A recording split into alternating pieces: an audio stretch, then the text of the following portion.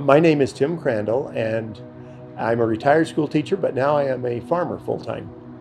I've lived in Orem my whole life, and we've lived in 3 houses, all within a block of each other, but all on for the most part, on our farm.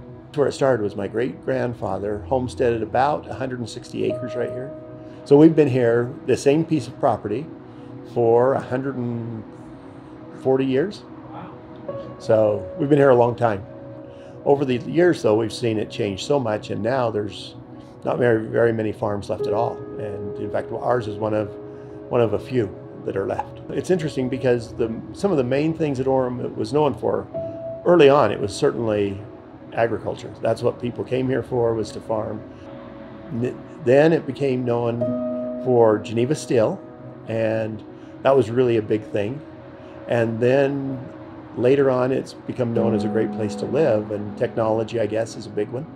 But we've seen it go from being almost all agriculture to now residential and technology. The thing that I enjoy most about our orchard is, first of all, just seeing success.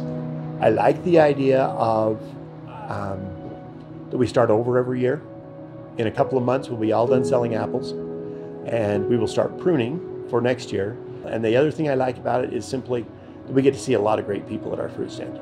Somebody asked me not long ago, they said, what do you really enjoy in life? And I say, I enjoy seeing people succeed and helping them succeed, hopefully. And we do that same thing on the farm, we hope, but it's the same thing we did teaching school.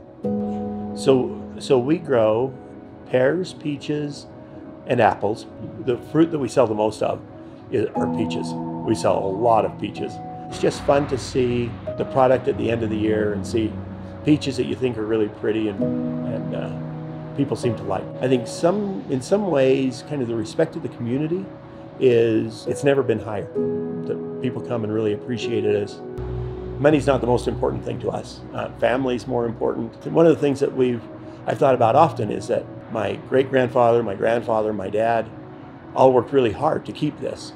And it would be really easy to make a living and to make money if we turned around and sold it. It's a little harder to make money continuing to farm. But the other thing is we enjoy it. We believe it's an addition to the community. We hope it's a place where generations can learn to work.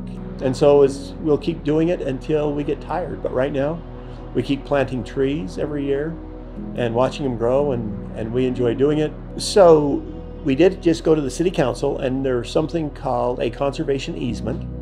And it is so that the orchard will be preserved, and we would get part of the money now, but we could never then sell it for residential.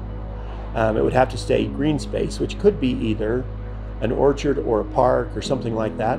We would love to have this as a permanent part of Orem, because we're proud to be farmers, and nowadays